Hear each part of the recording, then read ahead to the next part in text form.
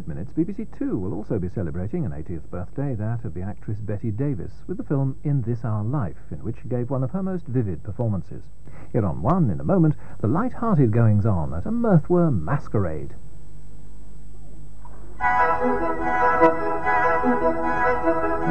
Highlights for Easter Day, starting with Roger Royal introducing the Songs of Praise Easter service from the majestic 13th century Ely Cathedral.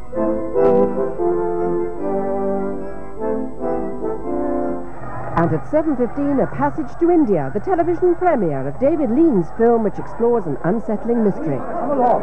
I will not! Something very terrible is happening. At 10:05, the first in a new series of Everyman looks at what the black community has achieved 20 years after the death of Martin Luther King. The desegregation of the schools, the integration of anything was not done on a goodwill basis. It all came by court orders. And anything that's done by court orders is never like it's something that's done on a voluntary basis. At 5 to 11, the final program in the Gospel according to St. Mark, followed by Rock School and Network East. And that's Easter Day, here on One.